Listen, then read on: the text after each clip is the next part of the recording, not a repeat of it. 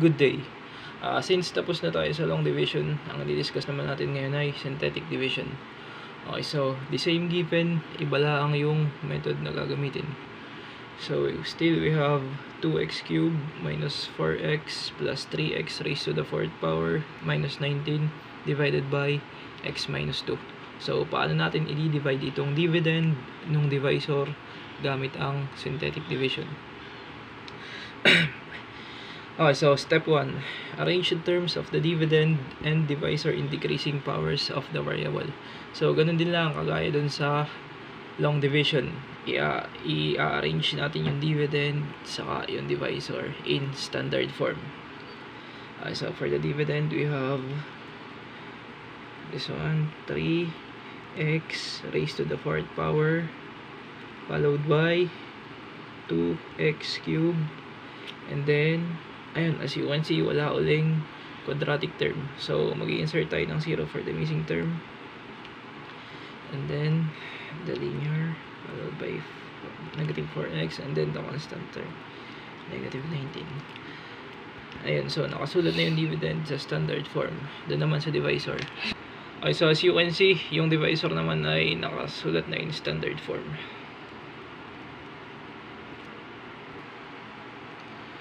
And then, step 2. For step 2, isulat yung mga numerical coefficients nung term nung dividend dito sa first row. So, as you can see, mayroon tayo dito. This will be our first row, second row, and then third row. Okay, take note. Numerical coefficients lamang po nung mga terms ang isusulat, hindi yung mismong term. Okay, so, for example, we have dito sa 3x raised to the 4th power, ang numerical coefficient niya is 3. Dito sa term na positive 2x cubed, ang numerical coefficient is 2. Dito sa term na 0x squared, that is 0. Dun sa linear term na negative 4x, that is negative 4. And then, kopyahin natin yung constant term. Step 3, so kukunin natin yung test 0. Madali lang. Ang gagawin lang natin is to simply equate the divisor to 0. So, yun ay ganito. You have x minus 2 is equal to 0. And then, find the value of x. So, x is equal to negative 2. Pag inilipat sa kabilang side, magiging positive. So, yung positive 2 ang gagamitin nating test 0. Dito siya isusulat. And then, step 3, i-bring down ito. So, ito ay kukopyahin lang dun sa third row. And then next, i-multiply yung 3 dun sa 2. And then yung sagot, ilalagay dito sa second row. Katapat ng number dun sa second column. Okay, so we have 3 times 2 is positive 6.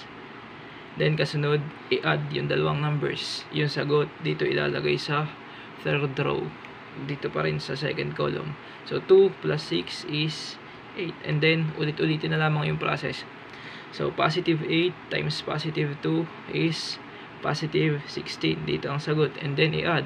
0 plus positive 16 is positive 16. Dito ang sagot. And then, multiply ulit. Positive 16 times positive 2 is positive 32. Dito ang sagot. And then, add ulit yung dalawa. So, negative 4 plus positive 32. Again, ito ay pwede nating i-take as 32 minus 4. So, 32 minus 4 is 28. Dito natin isusulat yung positive 28. And then, multiply ulit. Ito, dito. So, you have positive 28 times positive 2 is positive 56. And then, i-add ulit yung dalawa. So, negative 19 plus positive 56, pwede nating i-take as 56 minus 19. So, 56 minus 19 is positive 37. And so, as you can see, puro numbers pa rin. So, magpo-focus tayo dun sa third row. Ayun, so ito ay numerical coefficient nung first term nung quotient. Numerical coefficient nung second term. And then, numerical coefficient ng third term. Ito yung last. So, ito yung magiging...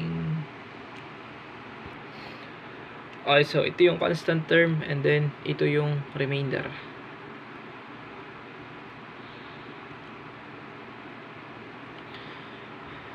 Ayun, so after performing synthetic division, paano natin malalaman kung ano yung quotient kapag yung 3x raised to the 4th power plus 2x cubed plus 0x squared minus 4x minus 19 ay dinivide nung divisor na x minus 2.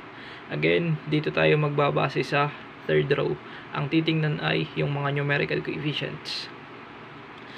So again, yung positive 3 ay numerical coefficient nung first term nung quotient. So isulat natin dito si positive 3. And then yung variable nung polynomials, that is x. So question, paano natin malalaman kung ano yung magiging exponent nung first term nung quotient?